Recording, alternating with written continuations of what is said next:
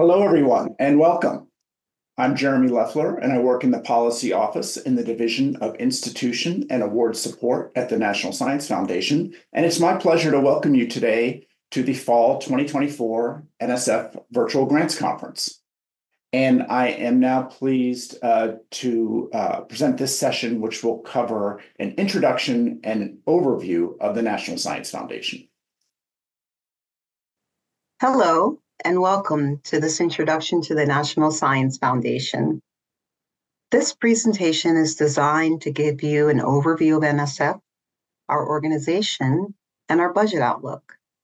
The information I provide to you today will help put many of the other conference sessions that you attend into context.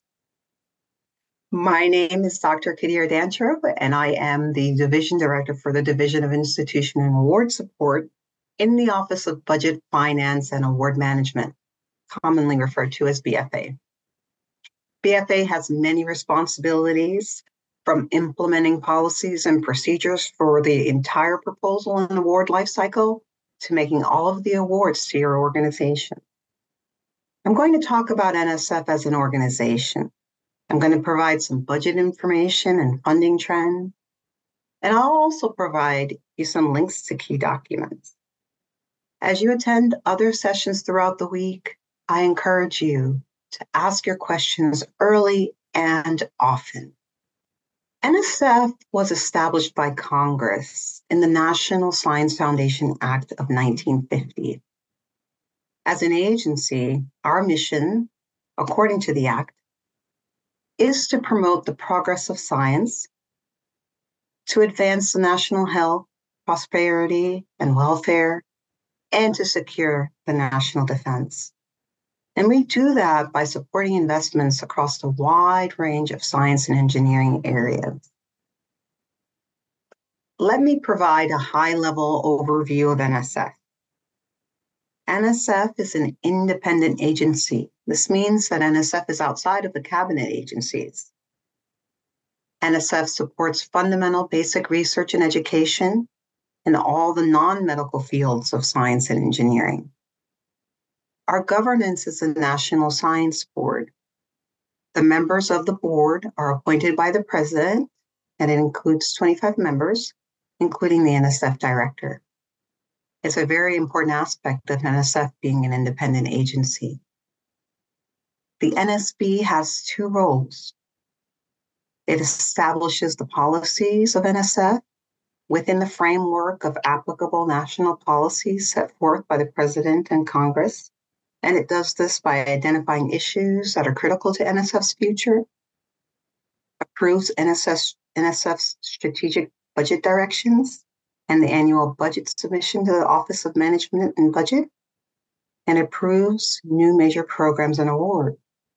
In addition, the NSB serves as advisors to the President and Congress on matters related to science and engineering and education in science and engineering.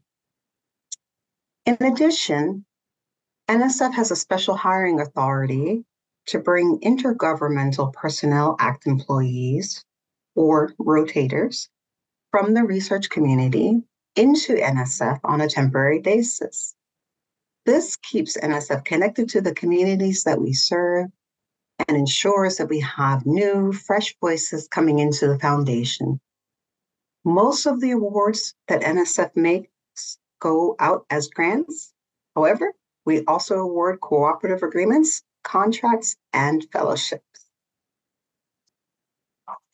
NSF is divided into 8 directorates that support science and engineering research and education. We also have an international office to coordinate international engagement and collaboration, as well as an Office of Integrated Activities that manages large cross-directorate and agency-wide programs, such as the established program to stimulate competitive research, or referred to as EPSCoR. The Office of Budget, Finance, and Award Management, where my organization is housed, and the Office of Information and Resource Management both ensure that the agency's operations are running smoothly. The NSF's Director's Office also houses the Office of Equity and Civil Rights, or OECR, which works across the NSF-supported community to eliminate harassment and promote diversity, inclusion, equal opportunity, and access. And the Office of the Chief of Research, Security Strategy, and Policy, commonly referred to as OCRIS, which coordinates on research security issues both within and outside NSF.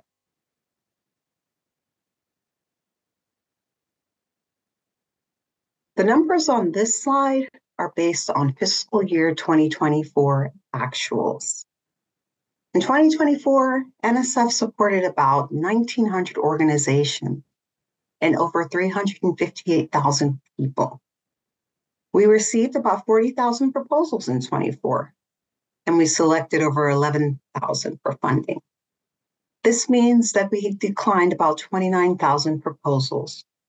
Many of them passed over due to a lack of funds rather than merit. Awards are determined through a merit review process, regarded throughout the world as the unequal standard of scientific review. It relies on expertise of accomplished scientists to ensure that all NSF projects are the highest quality and have the potential to advance the frontiers of knowledge and transform our world. In fact, at the last count, NSF-supported researchers have received 268 Nobel Prizes. Although NSF invested in all of those laureates' basic research long before they were recognized by the Nobel Committee.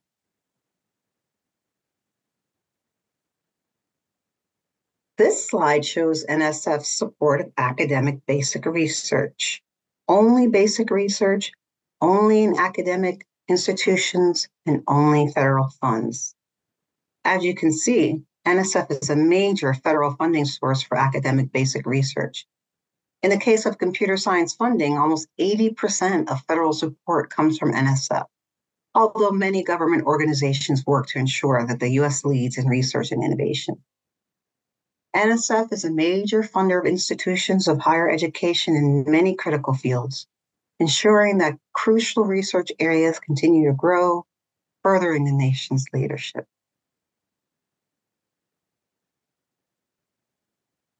The fiscal year 2025 budget request totals more than $10 billion. You can take a deeper dive into the NSF budget on our website, but I want to take the opportunity to speak briefly about NSF leadership when it comes to science funding at the federal level. If the U.S. wants to continue to lead in research and innovation, we need to invest in both fundamental research and translation. We need to create the technologies and jobs of the future through such investments. We also need to ensure that we have a workforce, a broad workforce, that is prepared for the jobs of today and tomorrow. Many of you may know about the CHIPS and Science Act, which NSF believes can unlock science and technology breakthroughs to drive our economy and national security for decades to come by expanding the geography of innovation through regional innovation, investing in domestic STEM talent like never before, strengthening the lab-to-market pipeline, and increasing funding for the basic science and research that lays the foundation for the future. Now for a few more specifics about the NSF 2025 budget request. NSF has 6 separate appropriation accounts that you see on this slide. The majority of the funding is in the Research and Related Activities account. The programs funded by the STEM Education Directorate, or EDU, have a separate appropriations account. There are also separate appropriation accounts for major research equipment and facilities, agency operations and award management that funds salaries, systems, travel, and conferences, things of that nature, and the Office of the Inspector General and the National Science Board have separate appropriations. What you're seeing is, 1, the current plan for fiscal 24, 2, the request for fiscal year 25, and 3, the House and Senate marks for fiscal year 2025. The final appropriation often falls within the House and Senate marks, but many factors can impact those decisions, such as a change in administration. As such, the amount and timing of the FY25 appropriation is uncertain. NSF sent its 2025 budget request to Congress in March of this year. NSF and other federal agencies are currently being funded via a continuing resolution, or CR, through December 20th of this year. Fiscal year 2025 funding will become available after an appropriation has been enacted. This slide shows the number of days it's taken each year before NSF receives its full appropriation. In the last 30 years, since 1994, there have only been 2 years where we began our fiscal year with a full year appropriation. In fiscal year 2024, we were under a continuing resolution for 157 days. Since 1994, the average number of days before receipt of appropriation is 97. Since 2016, the average number of days is 130. This means that we work through about half of the fiscal year operating at our prior year's funding level. That also means we have a lot of work to do between when NSF receives its appropriation and the end of each fiscal year to get all of those funds awarded. Now that we've talked about all the funding, what are your chances of getting funded? Well, on this slide, I've provided the last 5 years of the number of proposals that we've received and those that we were able to fund. You can see that it's a range between 26 to 29%.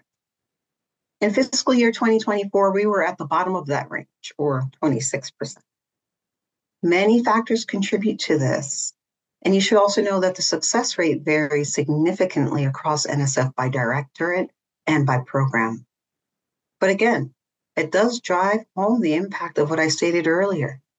NSF is only able to fund about a quarter of the proposals that we receive, and that for many of them, it's not due to them lacking merit, but that we have limited funding to support the good ideas coming into the agency. For the last several slides, I've been talking mostly about what happens on an annual basis. However, NSF is actually managing an award portfolio that spans multiple years. What that translates to is a portfolio that's over $39 billion in total award funding, 46,000 active awards, and over 3,300 awardees. When it comes to award oversight, many of the people who you'll be hearing from throughout the grants conference are working on the items listed in this box on the right side of the slide. It shows the activities that NSF is engaged in with our awardees throughout the life cycle. This includes pre-award reviews all the way through audit resolution. And if you have questions, there are people here who can help answer them for you. There are several resources for you on this slide, many of which I've touched upon today, and many of which you will hear mentioned as you attend other sessions throughout the conference. Whether you have questions during this conference or later, we are available to get your questions answered. Ask us early and often while attending this conference, and ask us early and often after you leave. NSF staff contact information is available on the NSF website at nsf.gov. I also want to point out that NSF is always looking for rotators to join the foundation and contribute to the progress of science. Information about those and other career opportunities are available online at new.nsf.gov careers/rotator programs. The hyperlink is provided here. Thank you, and we look forward to hearing from you.